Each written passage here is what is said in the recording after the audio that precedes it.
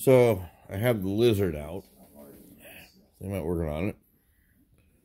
Since we got onto this one motor gearbox twin screw counter rotating kick here, I was thinking about using this gearbox here for the MHD Shockwave.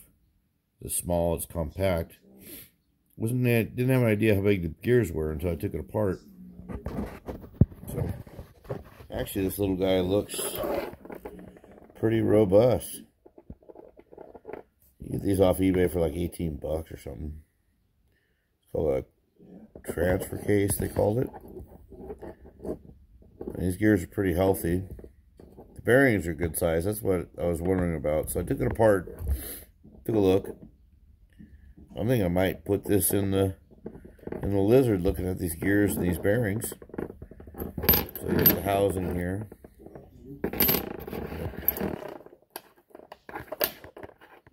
One half, the other half. It's pretty compact.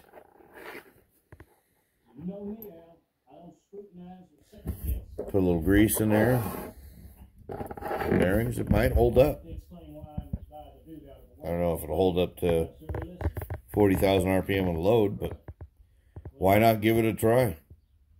One motor, two counter rotating output, small package. Thanks for watching.